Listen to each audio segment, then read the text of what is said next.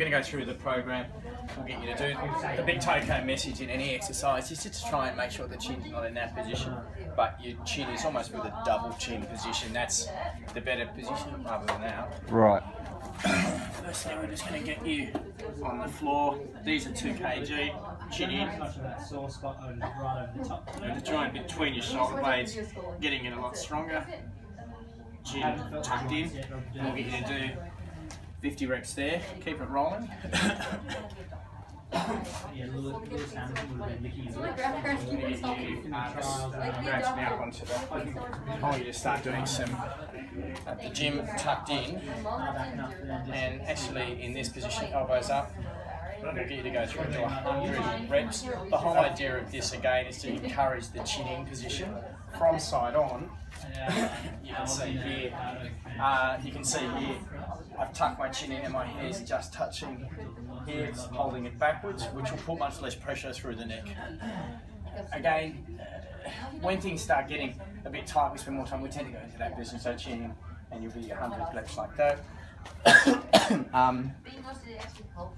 Stretching.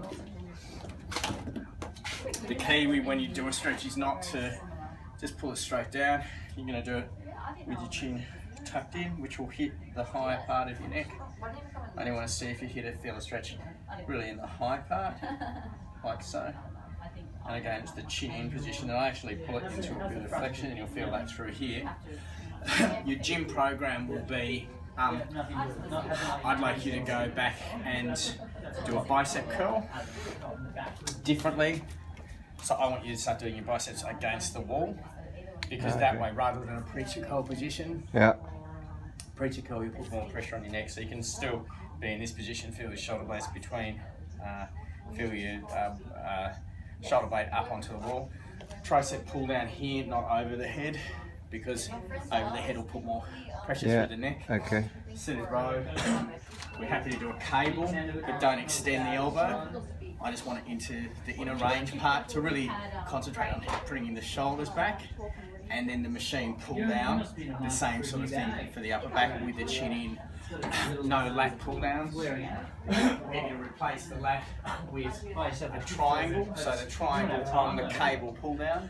So imagine this is a cable here, just practicing just into this position, like so.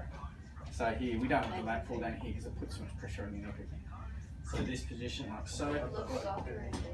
I'm happy to do a flat bench, a bench press, but with your knees up to your chest.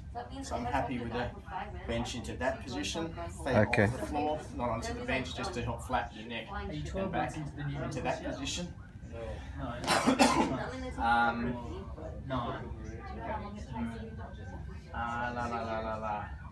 That's enough. It's enough of the upper limb.